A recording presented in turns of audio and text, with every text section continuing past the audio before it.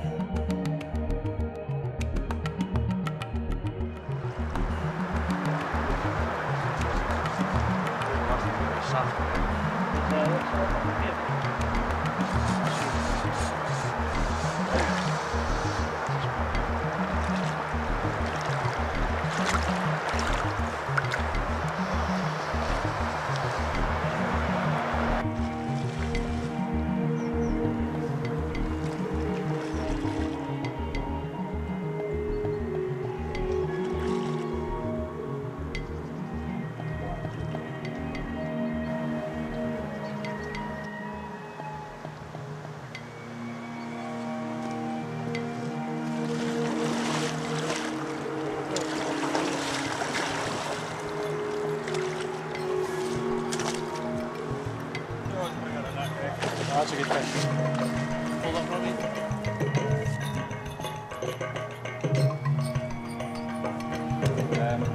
Can I get Nick down and get it back there?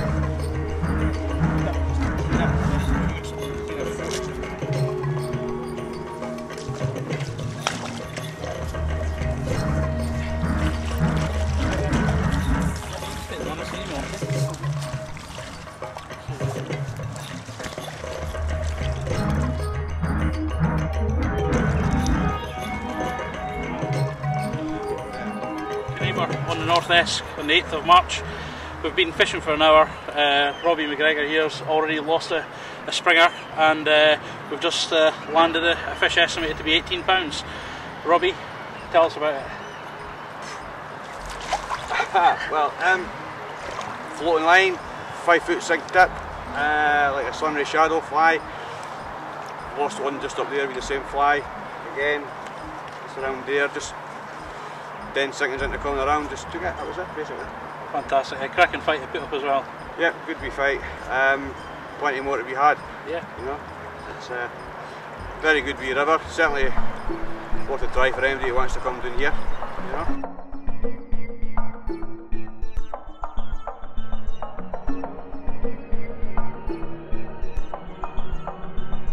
Greig, we've had a fantastic day on the North Esk. Certainly have, yeah. Tell me a little bit about your history and how you ended up fishing on these fine waters. Well, where could I start? I mean, I've fished since a very young age. I was introduced to the countryside from my father, and although he shoots, there was a river on his shoot, so after seeing the salmon in the river, I naturally kind of took a liking to the fishing. Yeah. Ever since then, it's not been just a hobby; it's been an obsession, and so much so now it's pretty much my life.